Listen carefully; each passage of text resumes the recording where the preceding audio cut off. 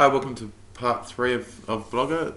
I'm Steve. We're looking now at where we can actually make page links not only to our pages but to links of websites that are outside of our own blog.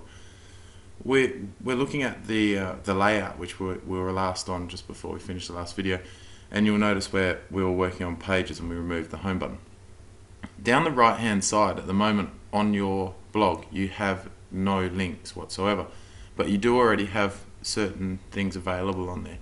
You'll be able to unclick the Mighty Murray musical if you wish, but if you do wish you can put a photo in there later and change that title. That's just a photo and a picture window basically that's set up. Above it is a really important one. It's the useful links. Now, you can choose to put these links through your pages at the top if you wish, but it is better to keep your outside links separate. So down the side you already have this preset. If you click on edit, now you will notice that a box opens up for you in its own little window. It's already got the title of useful links. You can change that if you wish. That's the title that I've used and set on your template.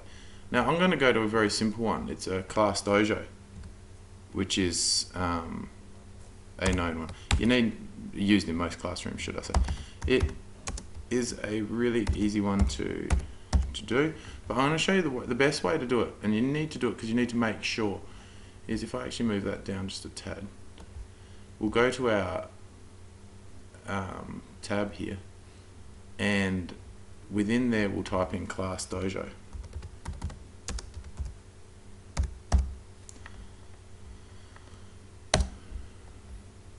There it is, exactly.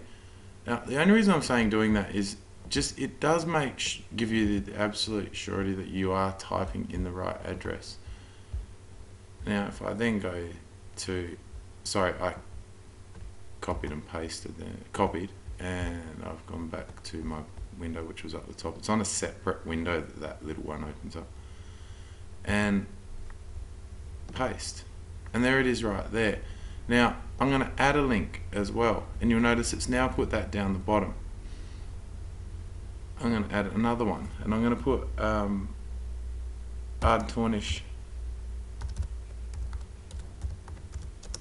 website, and I need to make sure that I do know what that one is, but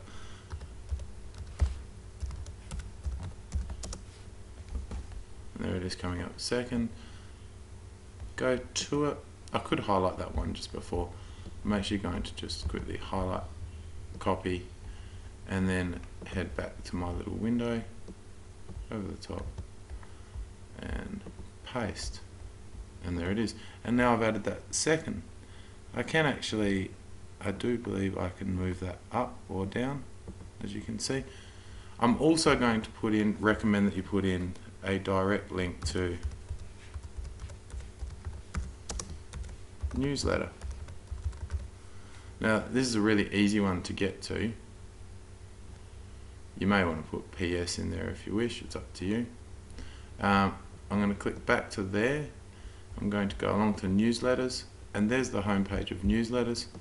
Simply highlight that, copy, come back to my blogger page, paste, and add link. I think that's enough for the example. You can continue on, obviously, Mathletics, Study Ladder, Reading Eggs, all the sorts of things that you may be using in your classroom, and then press save.